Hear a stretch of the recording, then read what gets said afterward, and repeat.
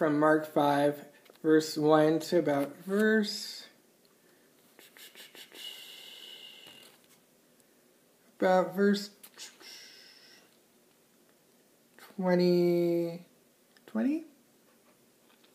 Here goes. They came to the other side of the sea into the country of the Gerasenes. When he got out of the boat, immediately a man from the tombs with an unclean spirit met him. And he had his dwelling among the tombs. And no one was able to bind him any more, even with a chain, because he had often been bound with shackles and chains. And the chains had been torn apart by him and the shackles broken in pieces. And no one was strong enough to subdue him. Constantly, night and day, he was screaming among the tombs and in the mountains and gashing himself with stones. My bad.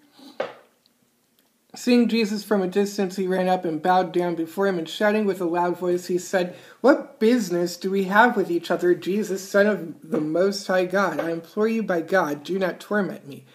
For he had been saying to him, "Come out of the man, you unclean spirit." And he was asking him, "What is your name?" And he said to him, "My name is Legion, for we are many." And he began to implore him earnestly not to send them out of the country. Now there was a large herd of swine feeding nearby on the mountain. The demons implored him, saying, "Send us into the swine so that we may enter them." Jesus gave them permission. And coming out, the unclean spirits entered the swine, and the herd rushed down the steep bank into the sea, about 2,000 of them, and they were drowned in the sea. Their herdsmen ran away and reported it in the city and in the country, and the people came to see what it was that had happened. They came to Jesus and observed the man who had been demon-possessed sitting down, clothed and in his right mind, the very man who had the legion, and they became frightened. Those who had seen it described to them how it had happened to the demon-possessed man and all about the swine, and they began to implore him to leave their region. As he was getting into the boat, the man who had been demon-possessed was imploring him that he might accompany him. And he did not let him, but he said to him, "Go home to your people and report to them what great things the Lord has done for you and how he had mercy on you." And he went away and began to proclaim in Decapolis what great things Jesus had done for him, and everyone was amazed. Usually the most proper thing to post a religious YouTube video, I don't care. I need to use my religion degree somehow, so I'm going to post a sermon I did a while ago. I don't have my notes, so it's going to be very loose. So, setting this whole thing up, looking back on the end part of Mark chapter 4, it has a demonic exorcism story where Jesus calms a demonic storm. Back in those days, they believed demons were in everything. Demons came from the sea. Now we're going into this thing. Mark is still going to take the reader along these veins, and you're going to see more of that line of thought in this exorcism. When he got out of the boat, immediately a man from the tombs with an unclean spirit met him. It's interesting. This word unclean, it means like filthy, means like extremely filthy. It means even worse than my room right now. That's how bad that means. And it's only used in Mark once, which makes it unique to Mark in the sense that this is the word that kind of describes the spirit that is in this dude. He had his dwelling among the tombs, and no one was able to bind him anymore, even with a chain. So the spirit that was in this dude, whether he was mentally deficient, but if he was disabled, or he had some kind of really horrible mental illness or whatever, this kind of thing was giving him supernormal strength. And no one was strong enough to subdue him. Nobody in that area was strong enough to keep him down. Nobody was able to keep him up. So they just thought, okay, we're going to keep this dude in chains. And looking on throughout the rest of the verses, he was screaming every night. So you have to picture the townspeople going to bed, hearing this dude in the cemetery screaming all the time. It's horrible. And being that this area in Palestine, in Roman Palestine, was considered to be more of the Gentile area, they wanted to respect their dead. But they didn't get to respect their dead because this was the only place for this dude to live. So we have a problem. But it's not really working. It works for them, but it's not the way that it should be. So I'm going to continue looking at this. Seeing Jesus from a distance, he ran up and bowed down before him. So dude was naked. Saw Jesus, ran down and bowed before him. Okay, so I'm putting myself in a disciple's point of view. One of the disciples, probably James, because there was a disciple named James, and he was an idiot. Read some of those stuff. Actually, Peter was the big bonehead. But you're on this foreign side, Gentile territory. There are pigs. You see the pigs. There are pigs over there. And that's not right. There are people working with those pigs. That's not right. And then you see this dude, buck naked, smells like death, looks like death. He's coming at you, and you're thinking, oh, sweet mercy. Now, it doesn't matter. Mark writes in such a way that it doesn't matter what the disciples are thinking. Otherwise, he'd mention that. But this is this idea. You're like, this is the confrontation part of the exorcism.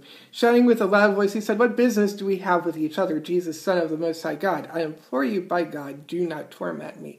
This dude is calling Jesus out. It's different than the way Mark starts the book out. Partly because the first time, in the first part, it's more like, you don't know me, quit messing. This is, oh my gosh, I know who you are, and I know what power you have. Why are you here? Jesus, along the time, is rebuking the thing inside him, the spirit inside the man. And he asks, "What is your name?" And the guy tells him, "Our name is Legion, for we are many." This man has been plagued by a lot of things.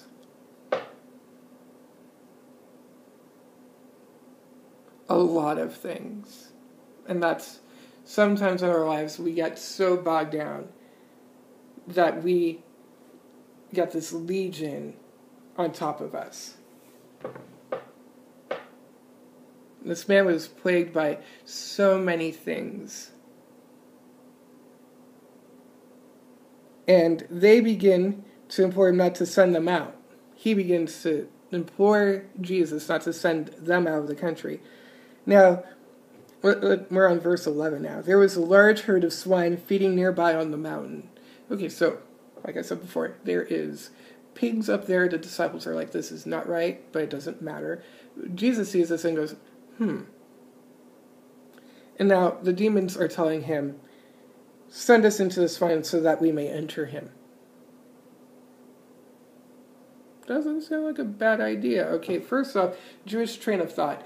Pigs, unclean. And it's not because any digestive stuff. It's more, oh, hey, you can eat this, but remember, when you die, it eats you. So, maybe no. You shouldn't eat that. That's why in the A&E culture, ancient Jewish, and to this day, Jews don't eat pork. Look it up. It's in Torah. It's in the first 5 books of the Old Testament. And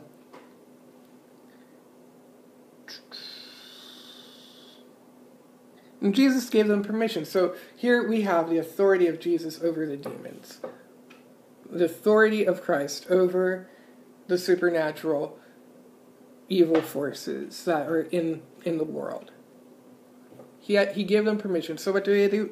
They go into the swine. And the swine, pigs, scream and holler and run back into the ocean. Back into the ocean. Now, or the sea. It's not really an ocean. My apologies, YouTube verse. So, once again, going back into the disciple James's point of view, I'm like, okay, sweet. They are going back, and to the readers of Mark, they're thinking, okay, sweet, okay, they're going back from whence they came. Now, this is a flip side. Yes, we sometimes get bogged down by life, but here's the thing. What we think works doesn't matter, and here's how that happens. The herdsmen ran away and reported it in the city and in the country, and the people came to see what happened. Okay, so first off, this is money. The people here are raising the swine possibly to feed the Roman troops. Possibly. So, this is money. They just saw their entire life savings get drowned in that sea. They're pissed. And they told everybody else. They're like, oh my gosh, this isn't right. So they come to Jesus, and they observed the man who had been demon-possessed, sitting down, clothed, and in his right mind. So somebody gave him a cloak, sat him down, and he was saying again, and they're freaking out, because that was the crazy dude who had been screaming day and night in the cemetery. This was the reason they weren't allowed to visit their dad, and now he is sane and subdued. And this dude just sent money to die. The people in the story are just sitting there, and they have the same reaction that the disciples have in the last half of the last chapter. Who do you think you are? You come in here, you destroy our livelihood. You come in here, you mess with the status quo. And then you just turn things topsy-turvy. This is the way of Christ. He turns things upside down. It's going to look so bad, but who cares? It's the way of Christ. He turns things upside down because there are better ways of doing things. And we don't grasp that outside of ourselves. We think this works. It doesn't work. And when Jesus shows up, he changes us. And he changes the way we think. And we don't want him touching what works. We don't want him touching our crap.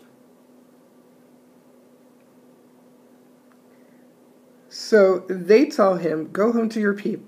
They tell him, go away. They began to implore him to leave their region. Go, Jesus, you crazy person. You touched with our crap. You messed everything up. Now this guy is back into society and we can visit our dad. We were used to not doing that. Thank you. You wrecked us. Go away. And the dude wants to go back with Jesus. He's like, take me with you. You've done so many wonderful things. You've healed me. And that's the thing. That's also the way of Christ. When we come to him and we bring our mess and our crap, and we surrender it, we become like the man who's been beleaguered, who's been suffering under legion, and we become restored. Otherwise, we become like the townspeople, and you have touched our crap, you have messed up our lives, you have destroyed us. I know this isn't the best camera angle, but I don't really care. I'm about done. And Jesus tells the guy, go tell everybody you know. The guy essentially becomes the first missionary. Mark writes this, that this dude becomes the first missionary to his own people in the Decapolis. Go tell him what I've done for you. So it further establishes Jesus' authority. And he went away and he began to proclaim in Decapolis what great things Jesus has done for him, and everyone was amazed. Everyone was amazed because that dude used to be the crazy dude that we don't take our people to. And this is what the Lord has done. This has been Valdez Speaks. I might post some more things, but this is what I've got for today. Peace be with you.